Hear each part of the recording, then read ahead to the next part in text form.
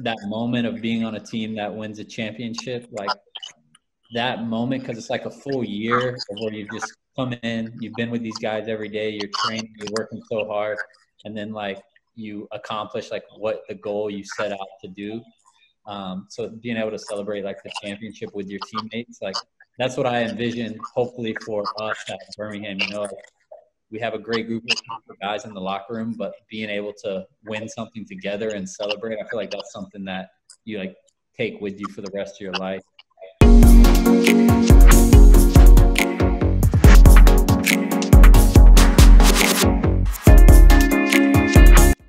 Neco, what have you been up to? Me? Yeah. Sleeping, bro. Oh, Jaden. Huh? I know, right? Chandler, how is the family? Good, bro. Me and the wife have been just chilling at the crib. There's nothing else to do, bro. We started building a garden. So we have all our own fruits and vegetables. Nah, that's a good one. That's a good one. I'm telling you, bro. That's something to be excited about. When I was like younger, in like the back of my yard, I used to do that. My garden, somewhat like water the flowers and like my peppers and my tomatoes. I get mad, bro. Yeah, I get so excited to do it and look at it, and you know what I mean? Yeah, we got strawberries, tomatoes, bell peppers, sweet potatoes. What? You have a farm around there, bro. You soon can supply the entire team. Yeah, that's the farm. That's not a garden, it's a farm. That's Neco. Jaden is the darling boy. Hey, Jaden, what's up? Yo, bro, you have no respect for us, bro. What's wrong with you? Ooh. Bro, you have no respect, not because James is your dad, bro. Have some respect. We're just on your time now, huh, B? My bad, fellas. My bad. What's up?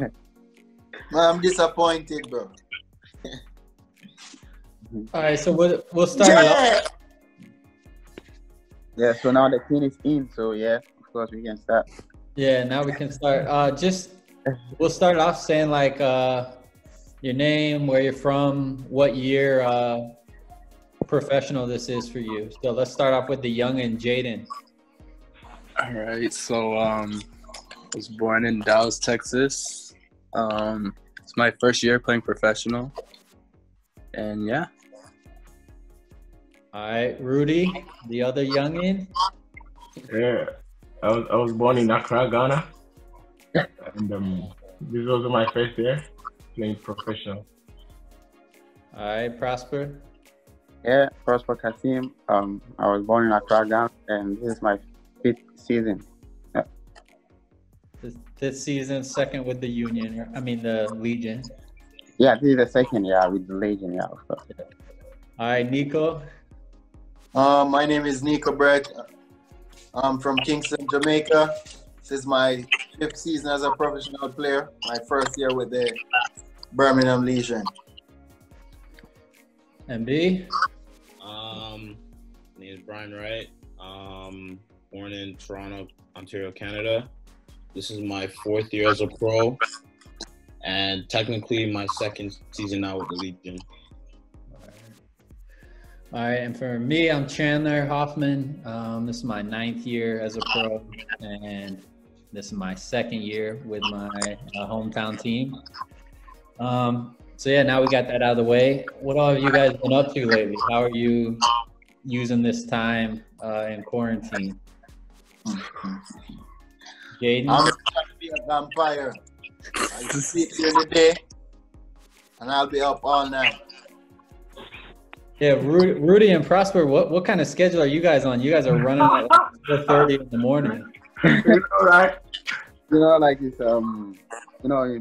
back in Ghana, like we always train in the morning, like so we are kind of used to. Morning.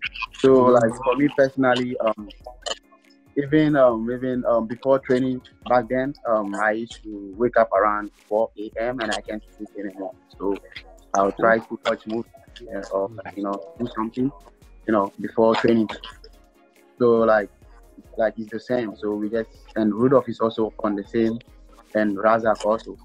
So like we are like, okay, then why not we do it in the morning so that like at least no one will see us running around, So yeah, so that's the idea. And at times also, Neco joins us also at times. Yeah, Neco joins at times.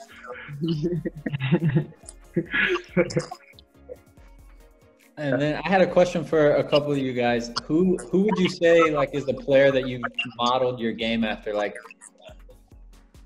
who's someone like Neco? Who's someone that you watched like when in your younger years, or even now that you think like this is somebody I want to play like or be like? Well, in my younger years, I used to watch Samuel Eto'o a lot because I used to just love his off-the-ball movement and how he can finish. And that's exactly how I try to like model my game and just try to play like him. You looked like him last year when you played against us in the Just a little bit. What about you, B? Who's somebody that you modeled your game after? Like there's like when I was younger, the only real like leagues I could watch was the Serie A and the Prem. Like when I was younger, I used to like them times it was like Thierry Henry was the guy in the Prem. So I'd say a little bit like him, but like as I got older and starting to learn more and more players, like I would say the Brazilian Ronaldo. Like he could just do everything, run with the ball, off the ball, score goals any way you want. So I would say like a couple of those guys. In today's modern football, like I admire Harry Kane a lot. I think he's one of the best number 9s in the world, as well as Lewandowski. Just a couple of guys off the top real quick. So. Yeah. What about you, Jaden? For me, I like the Brazilians. They keep it flashy. So for me, I'd say my favorite, of course, is Neymar. And then I'd say Coutinho. And then for me, I like Douglas Costa. So yeah, that's why Jaden always be getting kicked at training. He's trying to play Neymar. Guy loves dribbling. Yeah, for me growing up, it was like Hernan Crespo, the Argentinian striker. Pipo and Zaghi. Not like flashy guys from you. It was all just about scoring goals. Scoring goals, yeah. Yeah, just finding their space in the box. It used to be like super grainy on YouTube watching their like highlight videos, but and then one that's a little closer to our time is like Robin van Persie. Like when he was at Arsenal, just his movement and his ability like with his left foot, like was who I kind of like really tried to model my game after. What about you, Rudy? Well, I think I got to watch a little bit of Ronaldinho, and also the only person I look up to now is Cristiano Ronaldo. I think I like how he's a hardworking person, and also he always tries to win, and also the pace as well, I also look at the pace. Cristiano is someone who has a pace, and I also love running. So, yeah. Tell us about the first goal that you scored against Atlanta. What was that feeling like? Oh, that was a great feeling. That was a great feeling. When we walked into the locker room, coach called me and coach told me, it's my first time here, and he knows what I can do, but he just wants to trust me and put me on the left-hand side of the game. So I, at least, always playing as the top striker. So it felt a little bit weird, but, as you all are forward, as a forward, you always need to have the instinct of scoring a goal. So when I got into the game, wow, the pass came and it was an amazing feeling. Yeah, from the legend. Like it was an amazing feeling. Scoring in your first match for a team like Legion in front of the fans, and it was an amazing feeling. I'm very happy Yeah, that's what I wanted to talk about next. Was kind of like the best memory that you have, like in your career, either professionally or like for you, Jaden, like at the youth level. Just like, what has been a moment in your career that's been like, man, I could have never like imagined like this joy or happiness or this goal, this thing that came off in the game. So Prosper, like starting with you, what is like a moment in your career that it was like the highlight of your career so far? Well, I think I'll go for our first victory at home. I mean, Birmingham Legion. Yeah, like, you know, although I've been in different clubs and we've won different kind of games, but that feeling of that day on the DBA field, like, it was amazing because you know, I was happy because you know, it was, you know, it's gonna be part of the team history, you know.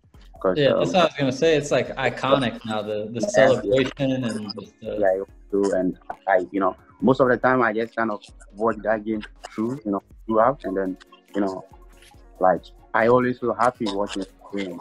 So I kind of feel like I'll be the best for now. Yeah.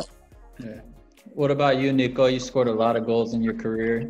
What stands out? Yeah, I think the one that stands out the most, I was playing in the U20 World Cup qualifiers for Jamaica, and I scored a goal from like 35 yards against El Salvador. I won. Yeah, that's like my favorite of all time. Can you tell us a little bit about what it feels like to represent your country, like to be able to put on the jersey and stuff like that? Because I know that's a lot of things like people dream about doing. So can you tell us what that felt like? Yeah, actually growing up as a kid, like that's always a dream. Hopefully one day I could represent the country. And I remember my first game when I was like maybe 15 or 16 playing. We went to Trinidad and Tobago to play in a tournament.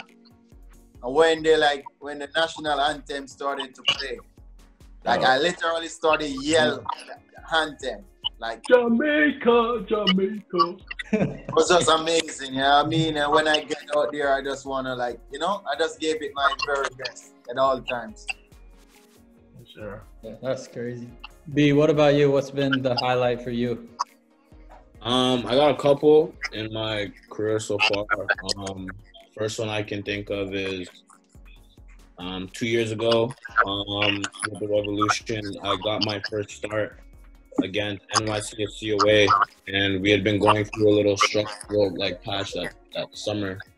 And it was my first start, and all my teammates were like hyping me up, like, you're gonna do well, you're gonna get your first league goal, blah blah blah, and all that stuff. And I thought I did all right in the first half. I had an opportunity where the ball fell to me and I struck it pretty cleanly, but it actually hit off both posts and bounced out. But like how it hit the first post, I thought it was gonna go post in, but it ended up hitting the other post and coming out. So I was kind of a little upset about that, but I just kept going. In the second half, I actually scored the game winner that game, which helped us a lot. And that point, because we hadn't really picked up a lot of points, so I was one. So scoring my first MLS goal on my first start. And then the next one I can think of is last year when we played away at Louisville. I'm sure you guys know, like, Prosper scoring the first goal, Chandler scoring the second goal. And it was kind of a back and forth game in the second half. And then, we unfortunately gave up that unfortunate own goal. But, like, I kind of didn't feel too worried. Like, I still felt like there was still a couple opportunities. And then, obviously, I was able to score that game winner in that game and give us our first victory in club history. So that one's pretty special to me too. So I would say those two for me. Yeah, I think for me, like in 2014, not so much like individual goal that I scored, but that moment of being on a team that wins a championship, like that moment, because it's like a full year of where you've just come in, you've been with these guys every day, you're training, you're working so hard, and then like you accomplish like what the goal you set out to do. So being able to celebrate like the championship with your teammates, like that's what I envision hopefully for us at Birmingham. You know, like, we have a great group of guys in the locker room, but being able to win something together and celebrate, I feel like that's something that you like take with you for the rest of your life. So that's what I'm hoping for us this year if we ever get back out on the field and play. Is that the championship jersey behind you there? Yeah, I got the jersey with the medal, and it's got like the date and all that stuff. It's funny because we played against Jay's team. Yeah. I actually remember watching that finals actually. So I think he's pretty salty about that game. Jaden, what about you? What's been the highlight of your career so far? I'd say I was in the U20 World Cup qualifiers, CONCACAF, in Florida with Puerto Rico, and we were playing against the U.S. And so my brother and I both got a call up, him from the U.S. and me from Puerto Rico. Oh, that's wild. I didn't know that. Yeah, and I just think playing against him was like something that we'll both never forget, because growing up playing against each other every day in the backyard, and now we're on the national stage doing it. I think that was a special moment for both of us. So. Yeah, that's so cool to be able to share that with your family, and especially being on like representing different countries too. Yeah. So I had another question, not as much soccer related, but in the locker room, a lot of us have been on a bunch of different teams and stuff. What's the best like prank or banter that you guys have experienced in the locker room that we can talk about on here?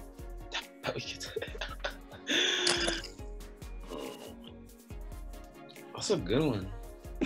I'll start off. We had in 2013 and 14 when I was on LA, like any new players or rookies that were going like on an away trip. Like some of the older guys like Robbie or Landon or Omar Gonzalez was like a prankster. So he would always ask like before we were leaving the facility, if he could like put something in your bag, like he needed to like just use your bag real quick. So obviously like as an older guy, you're like, oh yeah, for sure, whatever you need. You put it in your bag, and like you don't even really think to like look what's in there, you know, or whatever. He's always just like, once you get through like once we land or whatever, give it to me. And then whenever you'd go through security, like your bag would go through, it immediately get flagged, and then like they pull the stuff over, and there was just like ridiculous stuff, like so many water bottles, like you'd have like 25 water bottles in there, just like all kind of just like stuff, and they're just like pulling it all out in the airport, and everyone's just over there video and laughing at you.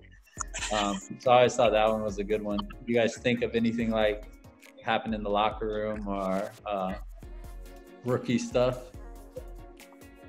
Yeah, I think my first season also as a professional in Sweden, what we normally do when you are the youngest, when we have even when we have away games or home games, we have this big speaker, you know, like it's very big, you know, very huge.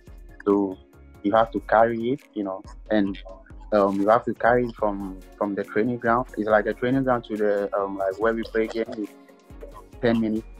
So like, and back then I don't drive, so I have to carry it, you know, and then walk all the way to the stadium, you know, like it's crazy.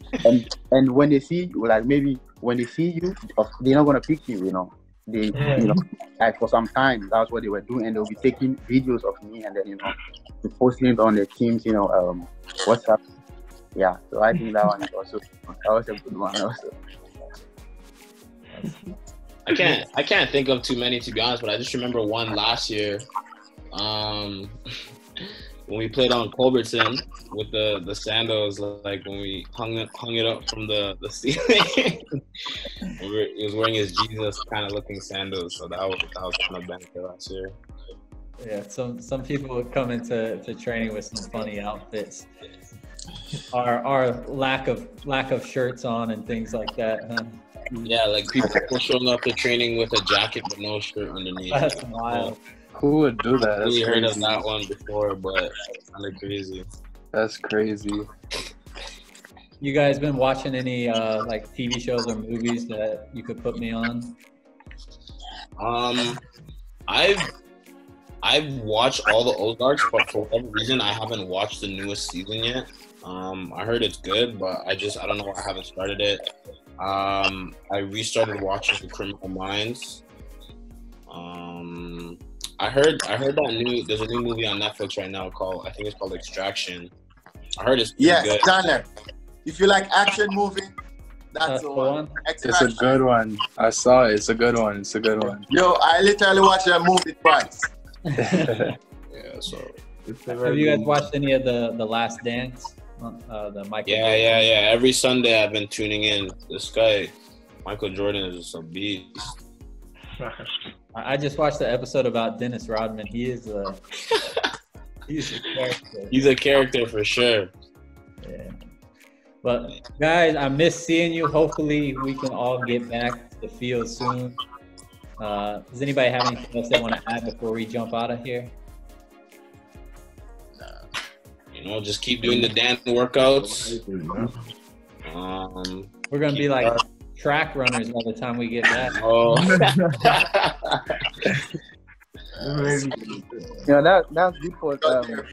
good for Neco and Rudy. They like to run. So Running is good. Yeah. Neco and Brian, they love running.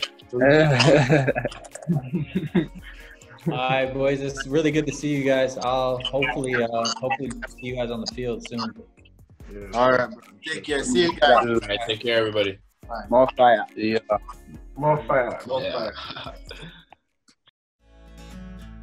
Suddenly, everything has changed. But one thing hasn't. BBVA's commitment to your financial needs. Our bank is with you. With our app, you can do most of your banking right from your phone. For more personal service, call us. Stay home, stay safe. And as you take care of what matters most in your life, know that our bank is with you.